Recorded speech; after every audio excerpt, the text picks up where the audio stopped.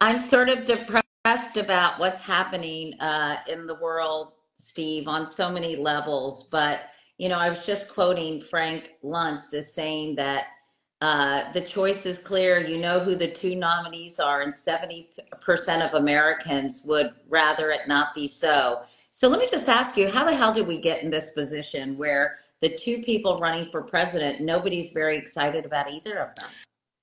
It's pretty extraordinary. One of the things that is hammered into the brains of the American people, really through repetition on all of the cable shows, is that the country is evenly divided down the middle. And the fact of the matter is, on a lot of issues, it's not. And certainly on the political issue, right, that's the most important one. You have 70% of the country, right? So that's a lot of progressives. That's a lot of MAGA people, right? That's a lot of everybody who's looking, saying, no mas, time to move on. So you have a couple of colliding issues. You have a generation that's just not yielding executive power in a way that is the norm in the country's history. So, I mean, I I thought, it was astounding in 16 that we had a baby boomer election at some level, but then you say in 20 we have another one. Surely that's the last. In 24 we have another. The reality is you have these two institutions, the first and the third oldest political party in the world, and they agree on something, right? They agree on a big thing. What they agree on is that this is the choice you're going to get, like it or not. And that choice, somewhere between 70 to as high as 80% of Americans are like, we don't want it. So it has an interesting effect on the coalition, and specifically Trump's coalition, right? Because Trump's coalition is a fanatical base plus indifference that's born out of apathy caused by a choice that nobody wants. And so it creates a very interesting dynamic as these two campaigns look to a rematch that last time was settled across 3 states by 40,000 votes. Well, I know that Frank also said this is going to be the worst election in modern history. I'm not quite sure what he meant by that. Do you? Well, I mean, I think it means a lot of things. I think that the intimations towards violence, towards chaos, a campaign where your fellow citizens are routinely dehumanized, talked about as enemies, talked about as vermin, talked about as subhuman. There will be consequences for this. There always has been. The language of political violence has always been followed by political violence. And so when you look ahead, you consider that the leading Republican candidate, the presumptive nominee by any fair and historic definition after tonight, is running a campaign talking about mass incarcerations of millions of people through police state tactics to deport them. When you look at somebody who's promising retribution, promising revenge, um, when we look at the Lincoln Memorial, right, it's not there because it's aesthetically pleasing, right? It's not an architectural accoutrement, right, on a parkland, right? It's a temple, as is described above the memorial of Lincoln himself, but the words on both sides of him that flank him are about reconciliation. These are the high values. These are the noble ideals.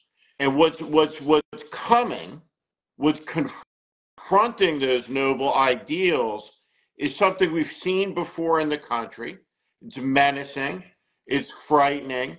It's a form of, a derivative of fascism of the 1930s, and it has to be contested.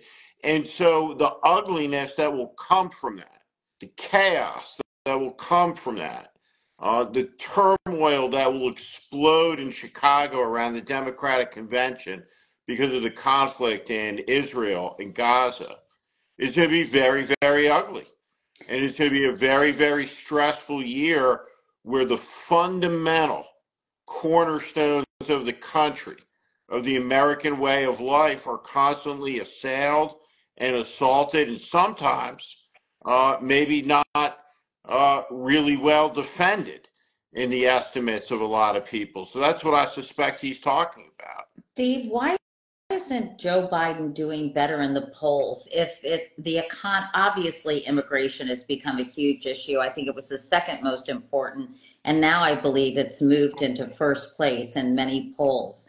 But first, before we talk about immigration, the economy is doing well by all accounts, although the price of goods is still high.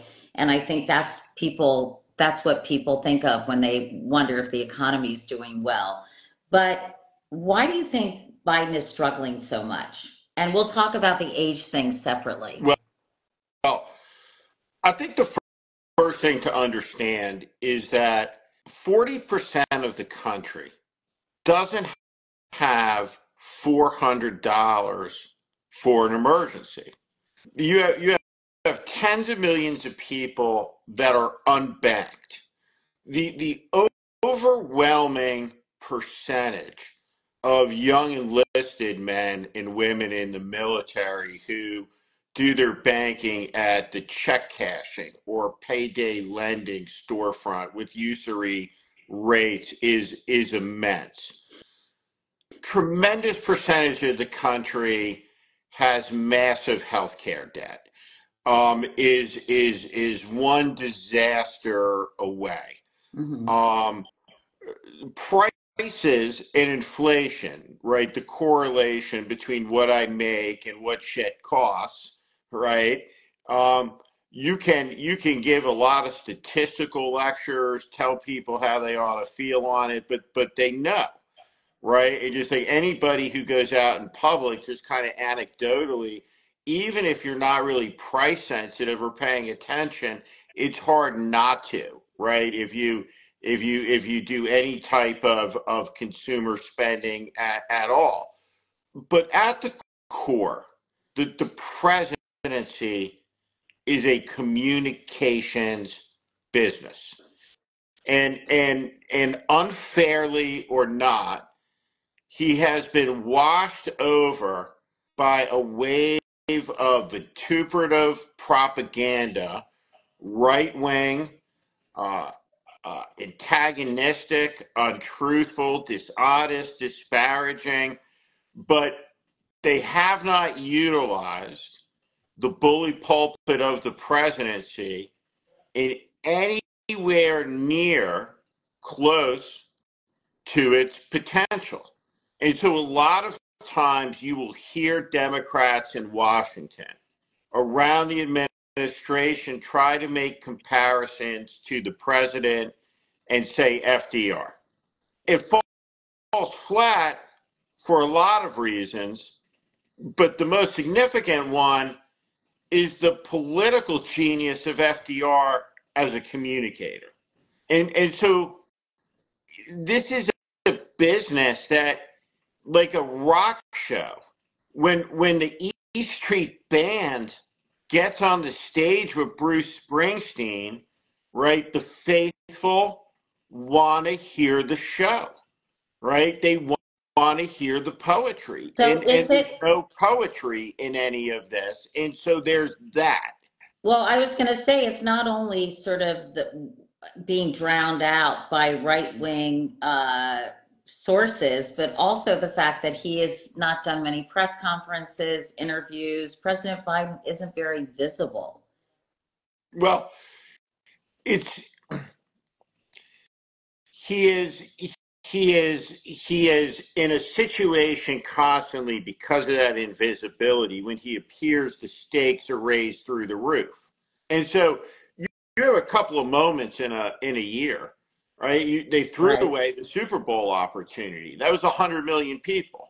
Right. The next one is the State of the Union. After that is the convention speech. So there's no way to do this without communicating, without speaking, without engaging. And the White House better figure this out quickly, because at the core, the one promise that Biden made, right, that was deeply attached to the premise of the candidacy, to his election, was that we're going to move on from this craziness in the country. All right, we're gonna move past the extremism, right? And no matter how you judge that, right? Like, I mean, as fairly and openly as you can, right? And and here's what I mean by that, right? If you have two political parties in the country and they're each other's opposition, and one of the two political parties has become a fascist party, right? The other party's job is to oppose it. So how is the measurement of success by outcome of that party if 4 years after the insurrection, right, the extremism is hotter, better funded, better organized, and winning? There's meaning behind that, right? And there's something that has to be said about that 245 days before it's too late to talk about it anymore. But what is he supposed to do to counter that? I mean, and what should the Democratic Party do to counter that, if in fact that is the situation as you laid it out? Well, I mean, what this election is about, the American way of life. You have to be able to articulate big and monumental events to the society as a whole.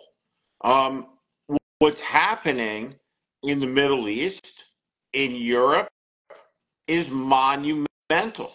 These are monumental events. The Russians have sustained upwards of 400,000 casualties invading Ukraine. What that means is they're deeply committed to the project and what comes next. There should be some ability to contextualize within a living lifetime of humanity's most significant event the fact that the Russian dictator, fully revealed, is saying exactly about ethnic Russians what Adolf Hitler was talking about in 1936 and 1937 and 1938 with ethnic Germans.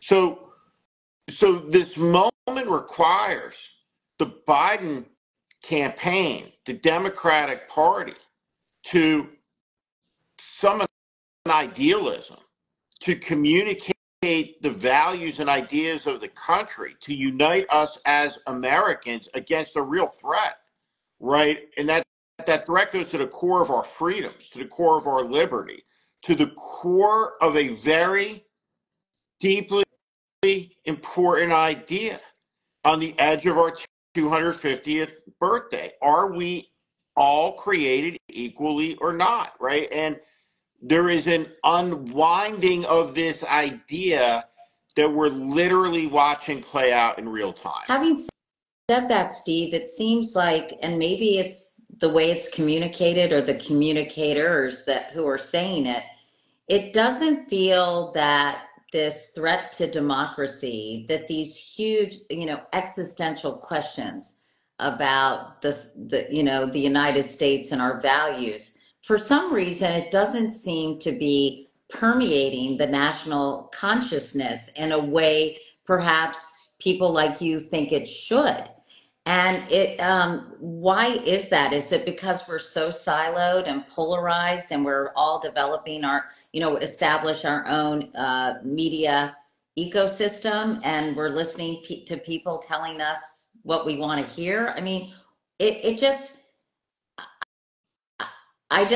we've heard these arguments, and it's been written about it. The Atlantic did a whole issue on what all these things that will happen if Donald Trump is reelected, to freedom of the press. I mean, to a whole range of topics. So people are trying to make that argument, but some people just refuse to hear it. Well, let me give you two specific examples. Um, Black woman in Ohio, 25 weeks pregnant, uh, 5 days short of the 26-week no abortion statute, has vaginal bleeding, goes to the emergency room. What does the hospital do, right? Do they see her? They don't. They convene an ethics committee. She sits there for 8 hours, goes home. Next day, goes back to the hospital, goes home again. Third day, miscarries, puts the remains of the fetus in the toilet. Though the tar charges have been dropped, she was prosecuted in the state of Ohio. Does that woman, does she live in a democracy? She doesn't live in a democracy. And we should stop kidding ourselves that she does. What if you live in Solano County, California, and a group of tech billionaires decide that they're going to build utopia, right, in your county where you've been on the land for 5 generations, right?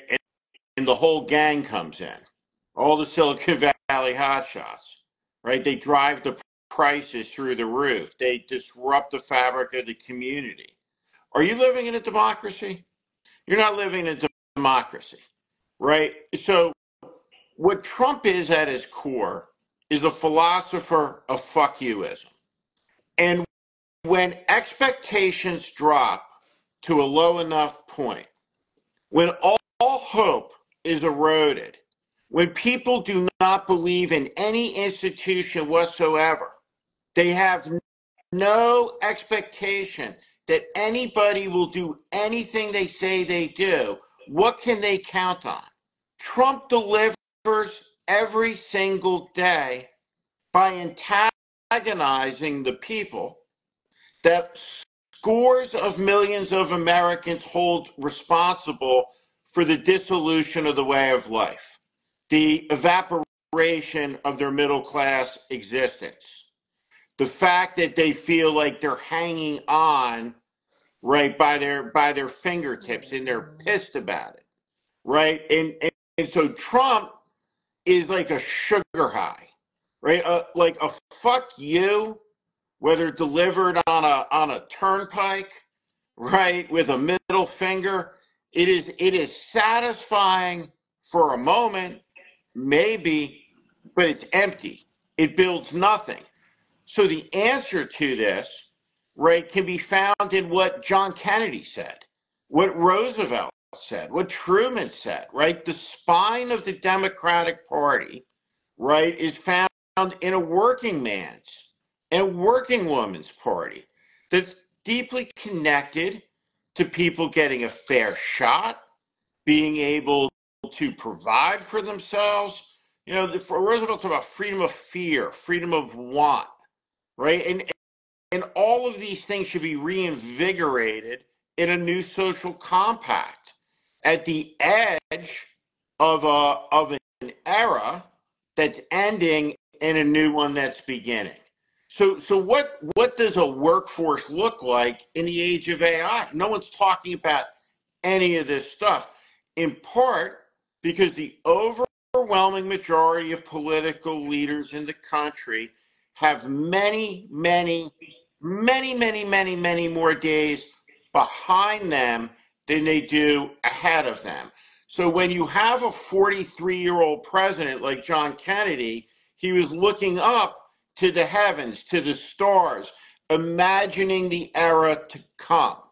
And that is the energy that's vital in American politics. And we'll find our way to that again when we get through this very sclerotic period of unhappiness. Steve, I want to ask you two questions or about two issues. One is immigration. How do you see, I mean, obviously they had a bipartisan bill. They worked for 5 months to hammer it out. It had some very harsh penalties for illegal immigrants, and yet it never was brought to a vote by the Senate or the House. And, a lot of people are blaming Joe Biden for the number of immigrants, and now we're seeing them in cities that previously had not experienced that kind of influx. How do you see that playing out in this election? Well, this issue could cost Joe Biden the presidency. And that's why this immigration deal got scuttled.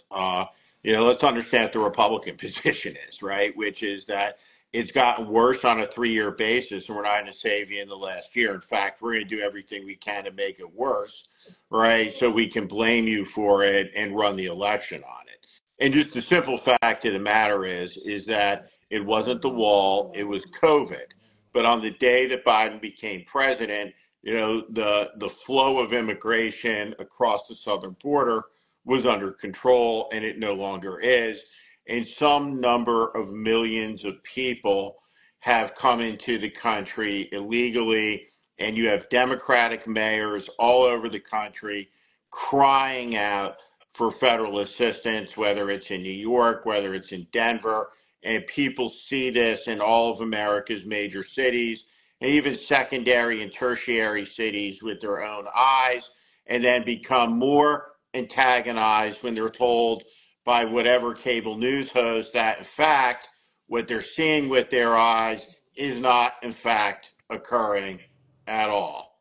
And all is good, right? So it's the political equivalent of being that passenger on the plane when it's not going anywhere and the captain won't say anything, and they keep telling you 10 more minutes, 10 more minutes, 10 more minutes, right? So the political strategy, right, of denying the problem is provoking people.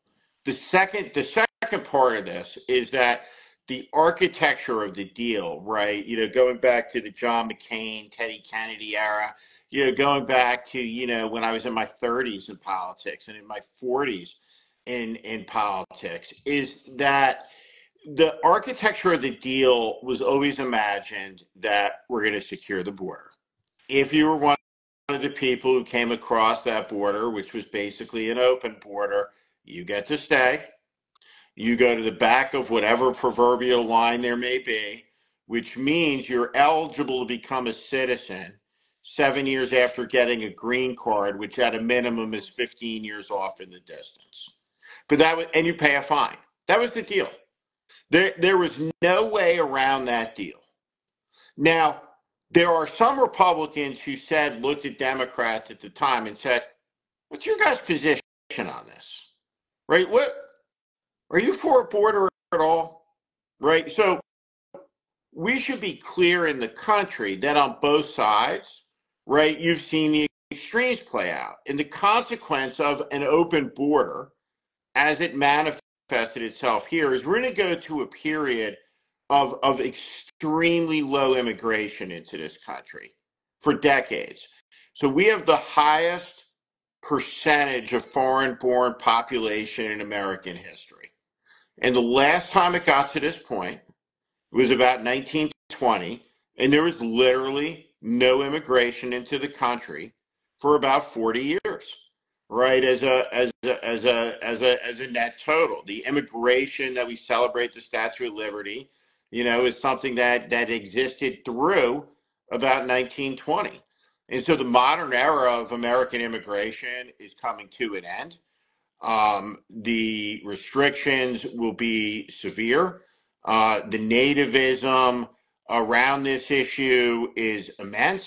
And until there is real economic growth where people are feeling like they're climbing the ladder, you're not going to see this issue loosen up. And it's going to get uglier.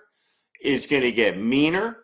It's going to get nastier. And at the end of the day, nobody, right, when you watch the news, right, I look at the news, 20 years ago, there used to be coverage of what happens in the country south to our border. They are like black holes in our culture and our society. And the fact of the matter is, if you're the most powerful country in the world and the most powerful in the hemisphere, and there's a lot of poor, politically unstable countries to your south, there's going to be a lot of net migration flow to the north over the next 10, 15, 20 years.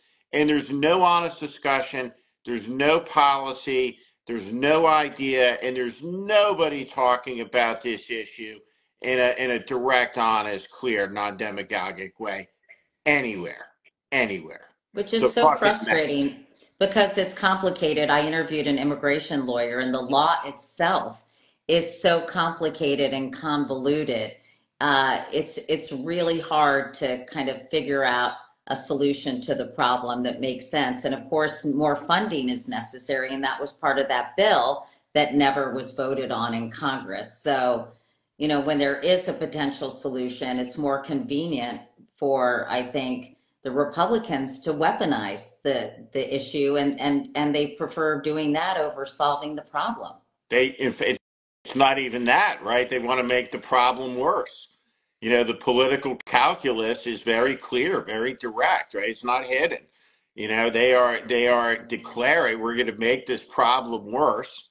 We're not going to pay any political price for making it worse. We're going to benefit from it in our quest to take political power. It's astonishing to look at it. This is a legitimate national crisis, and it's a humanitarian crisis for the people that are coming north, from the people that make it into the country, for the people that are sleeping under the overpasses, right? The entire situation, the political posturing by people like Greg Abbott, and the Attorney General in Texas, the assault on federal law enforcement by Texas trying to seize control over a portion of the border. All of it is madness, right? And it is what it is. It is cynical. It is wrong. And it is awful. And what Donald Trump is proposing, and I think it's really important, right, for everybody who's watching,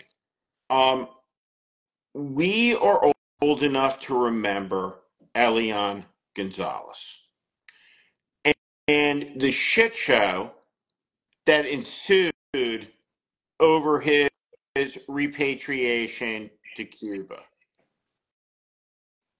Everybody needs to contemplate and think deeply about what the society looks like when you have a federal government that says we're out to arrest some score of millions of people and deport them.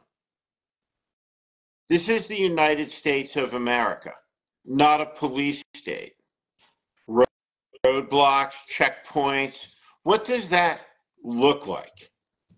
Time to start talking about it. Because one of the things that's true in this election, and one of the things you asked about me earlier about what Biden should talk about, is just a simple historic fact that there's nobody who has ever promised the retribution and the revenge that Trump is talking about, who, when they got political power, hasn't delivered on the promise. Nobody. Steve, let me ask you. I feel like it's a broken record in the media, but that New York Times Siena College poll showed that 73% of voters believe that Joe Biden is too old to be an effective president, which is a pretty staggering percentage. By the way, I want to add that according to an AP poll, a similar but slightly smaller share, 57%, believe Donald Trump lacks the memory and acuity for the job. But it seems like the too old moniker sticks much more on Joe Biden than it does on Donald Trump. And I wonder what you think of this, and how does Joe Biden combat this feeling? And we talked about, not not being available or not being so public in his appearances, and then raising the stakes for when he is, right? But what if you were advising the Biden administration, what would you tell them to do about this? I think I think that they need to straighten their lines out, because the one thing that you cannot do in a presidential campaign is contradict your core message and undermine it with actions. John McCain, Sarah Palin, perfect point. So I let's remember look, that. right? Let's look at the Biden campaign. So, what is it that they say? This is the most important election in American history. Everything is on the line. The democracy is on the line. Okay, that's great. I agree with that, by the way. But that's not the most important consideration in the election, though, is it? There's a higher Trump card, so to speak, higher face card. And it's Joe Biden's ego, isn't it? Right? Because the most important issue is the consideration not towards beating Trump, but towards the satisfaction of Joe Biden's ambition to serve a second term. So there are scores and scores of blind quotes in newspapers where Biden administration officials are talking about over the last 3 years is we want Trump to be the nominee. We want him to be. So here's a question. What is Trump? Is Trump a threat or is Trump a prop? I think he's a threat. So I want him as far away from power as possible. And I think about as irresponsible a position as a person could have is the idea that you want to lure Trump forward because he represents, astonishingly, right, the mindset, the easiest prey for Biden. Because Trump, in the estimation of the Biden team, is the only person who can be beaten by Joe Biden, right? Joe Biden beats Trump. That's why Joe Biden's got to run. He is the monster slayer. Now, the problem along the way is that, as it turns out, right, the only Democrat, right, judging by the polls, that for sure, right, Donald Trump can beat is Biden. I mean, he loses badly to a generic Democrat and to everything else. So you have 3/4 of the party. Every person, Joe Scarborough says, nobody comes on my show. Nobody. And ever says out loud what they say when the camera's off. It's like, what's the word for that? Right? When the journalists and the politicians have one conversation off camera and then the gaslighting conversation on camera. Except the country kind of senses this and they see it and they feel gaslit and they feel bullshitted. Right? And the consequence is this deep cynicism, all of it accrues in whose favor? It accrues in Donald Trump's favor. Right? So what Joe Biden has to say, and you can hold a gun to my head, I can't tell you why he's running for re-election. Right? And it's important to understand this. We don't throw ticker tape parades for our politicians in America for doing the things they said they would do to get elected. We gave you the plane. We gave you the helicopter, the White House, Camp David. That's all the shit. That's what you get, right? You get the library, right? They give the 21 gun salute. You have the Marine band, hail to the chief. That's it. That's, So what do you, thank you. but what are you saying that he has not been specific enough in making the case I of why he should be reelected? am an 81 51-year-old man standing before you asking for 4 more years of power because of why? What urgent mission stands at hand? Why you? Why you? Right? And this is core, right? And I've had, you have this argument sometimes with people, right? And it's like, I've had this conversation with my wife, and she'll say, well, he never said that he'd be a one-term president. And I said he was standing next to Cory Booker and I asked Kamala Kamala Harris, about right? this. And I go, so what does that mean, right? As someone who's 53, right? What does that mean for like a Gen Xer, right? That like generationally we're ready, like when Cory Booker's 62? We should explain that he said that in the presence of Gretchen Whitmer, Right, Kamala Harris, and Cory Booker, that he wanted to be a bridge to the next right. generation of leaders But during like the 2020 but campaign. the next generation of leaders, as a practical matter, like Cory Booker in 2028 is going to be like 60 years old, right? Like 60. I appreciate it being like the new 38, right? But the idea that the next generation you're ready to hand it off is 60, no, right? But And so he has an urgent task. Now, State of the Union address, right? Gettysburg Address lasted for like 6 minutes.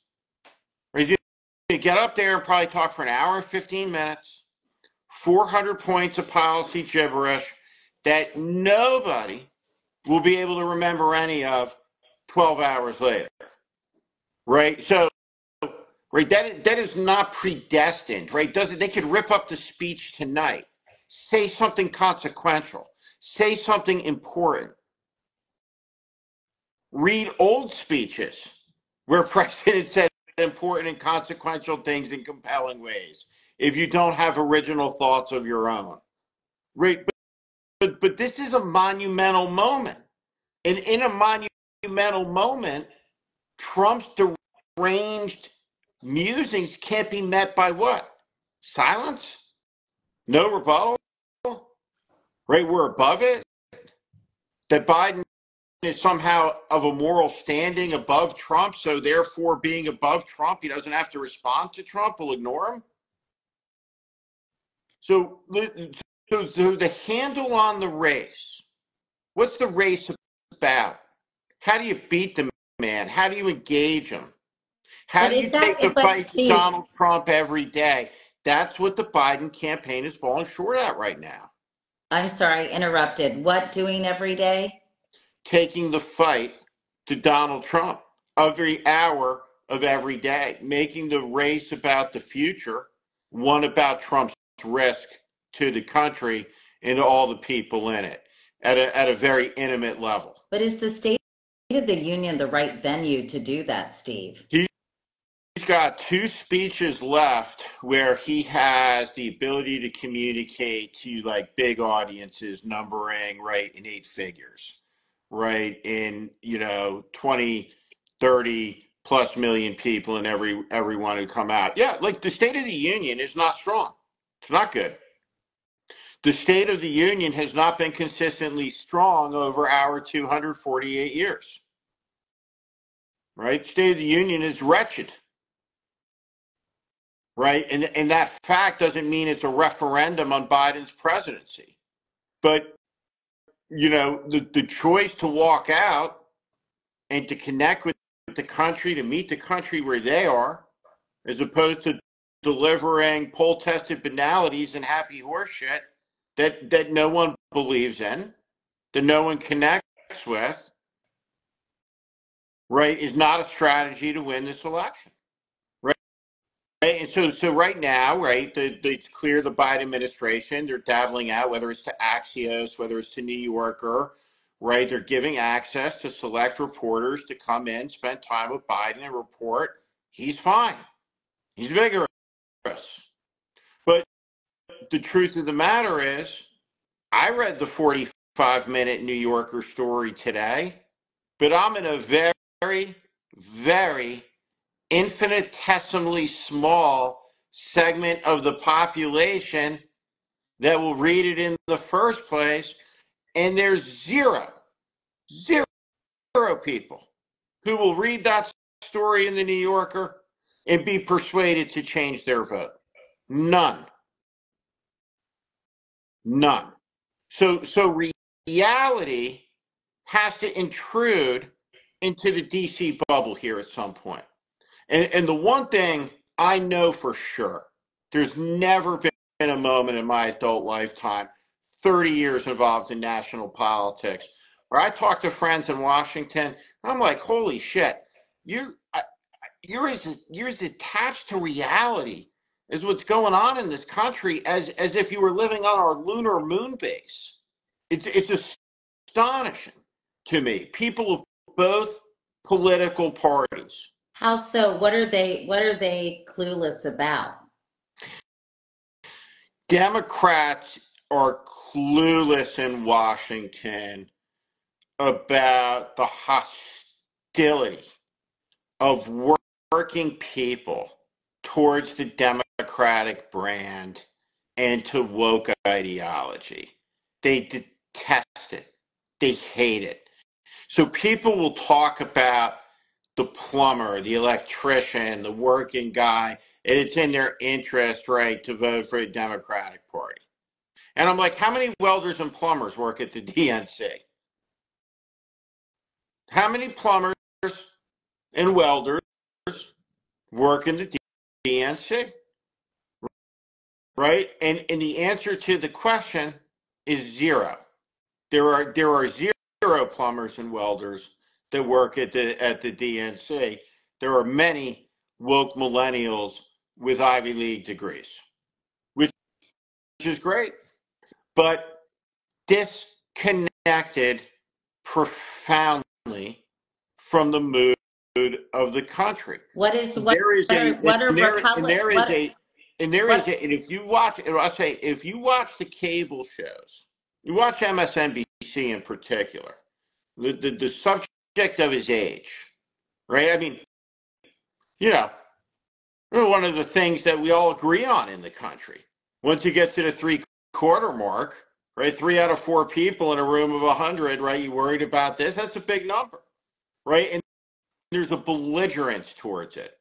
There's a belligerence towards the idea that it's not the best economy ever, right? I've never seen a kind of political commentariat so committed to yelling back at the electorate when the view of the electorate is expressed or manifested just through simple reporting on any forum. what do you think the Republicans are clueless about? You said both parties seem to be out of touch. What are they getting wrong about the mood of the country? Well, I think, well, I mean, I think that you have a significant enough percentage of Republicans that simply will not get on board with Donald Trump again, right? That is big enough to keep him out of office, But right? they're all, So, really, because they seem to all be leaving or retiring. well, I mean, it's not, I mean, someone's going to run for those offices, right? So there's no person.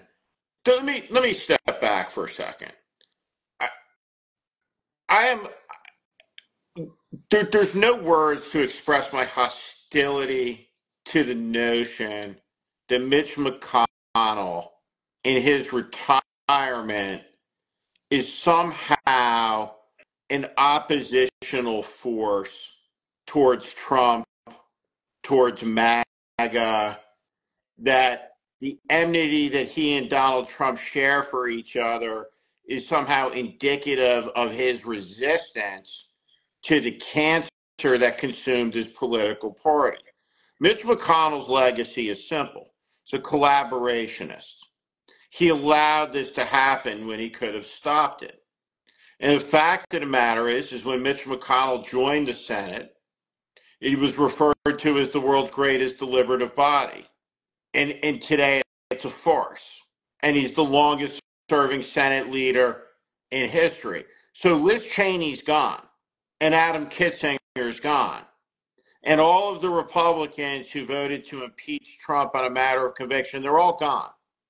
So there are no Republicans, right, who have not gotten on board publicly with something they disdain privately, or, right, they're in the faction of the party that supports the Trump project and the MAGA movement at a spiritual level, right? And that's Marjorie Taylor Greene and other blood and soil nationalists.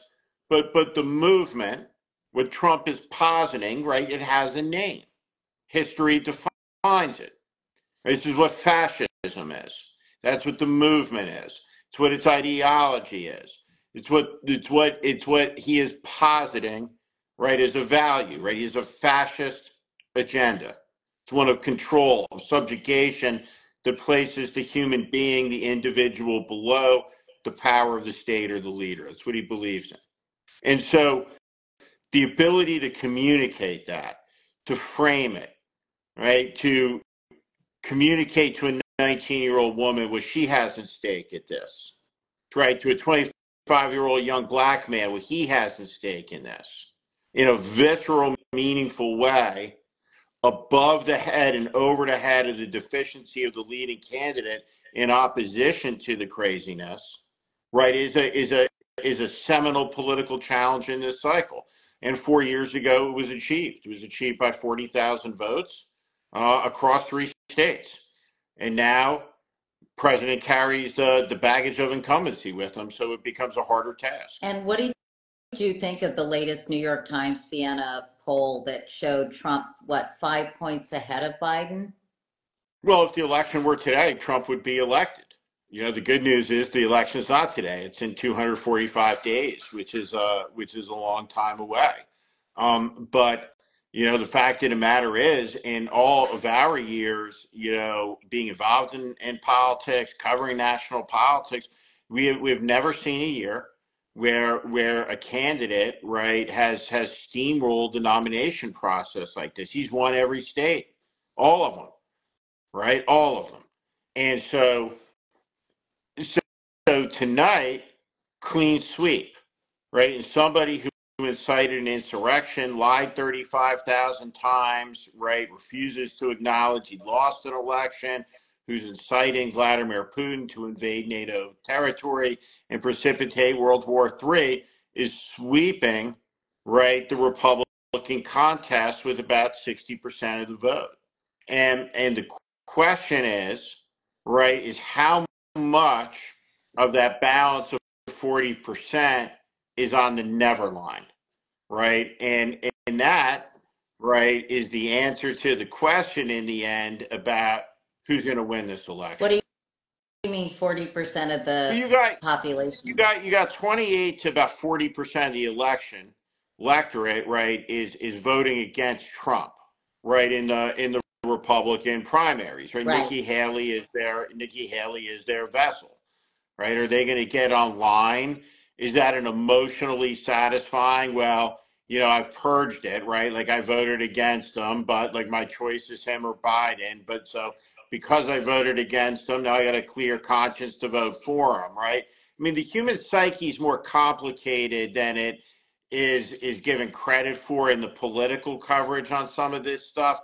But the most important question in the electorate is, of that 40% inside the Republican electorate, what is the number, right, that are hard-nosed on Trump? And that number in the voter electorate is higher than in the elected portion of the party in Congress or other places.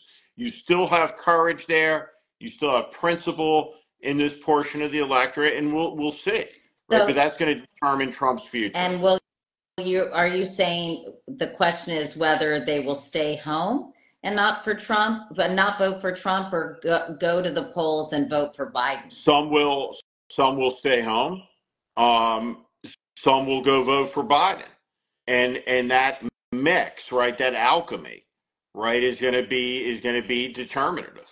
It's going to be determinative. Two quick questions. before I let you go, Yep. Steve. You're so nice to talk to me for this long.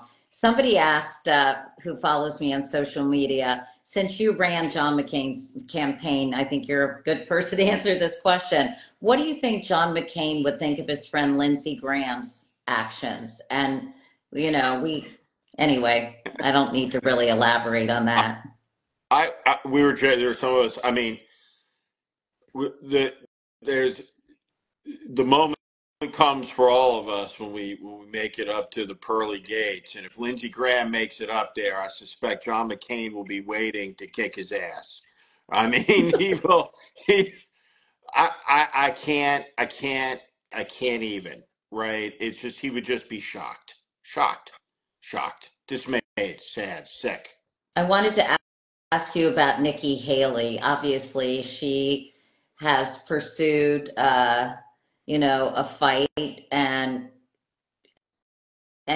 stayed in the race. What becomes of Nikki Haley? She's going to make a lot of money, serve on corporate boards, and do paid speaking. I mean, Do you think she's a potential candidate for 2028? No, I don't. I Really? don't. I think Nikki Haley falls deeply in the category that John Kennedy talked about in his inaugural, right? Beware of the foolish men, he said, but it applies to foolish women as well, right? So we'll update it.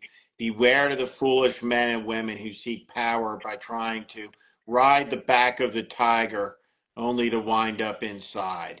And Nikki Haley is somebody who tried to ride the MAGA tiger for a good long ways. And at the beginning of this race, she raised her hand and said, at the end of this, no matter what, forevermore, I'll be supporting Donald Trump, which is where she'll end up. And when she does, all the intellectual inconsistencies and hypocrisies of the entire affair, which in the core is about her ambition, not about the country, no higher cause, no higher principle, no cause greater than self will be laid bare. And so I have a very cynical view of I was her. like, I judge wow. her actions as very cynical. So I don't view her as a virtuous player in this, right? And that to me, when they raised their hands, was a defining moment in this. And real quick, someone asked, who do you think Donald Trump's running mate will be? Oh God. At least a Fanic. God help us. Why do you think that? She doesn't do much for him geographically, really, does she? No, but he'll like him fighting for her. He'll like her fighting for him.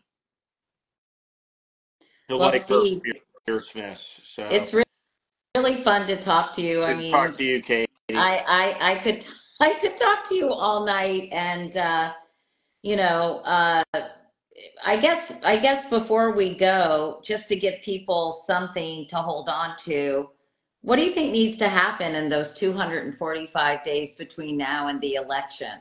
If you believe Trump should not be president, what can the average person You do? have to you have to get involved. You have to get involved in the campaign, make phone calls, knock on doors, do something, give money, right? There's 1,000 different ways to be involved, but you have to be involved and engaged in a civic life, right? In community, in your state, in your country, right? There's no outs for it. At the end of the day, if the only people, right, who participate in any of this stuff are certifiable, right, we're going to be led by certifiable people, right? So, this is you have to be involved, have to be engaged, and I just encourage everyone to do so. All right, Steve. Well, Thanks, thanks Katie. again. Great to see you. And Appreciate thanks for it. watching, everybody. Bye. Take care, Steve. You Bye. got it.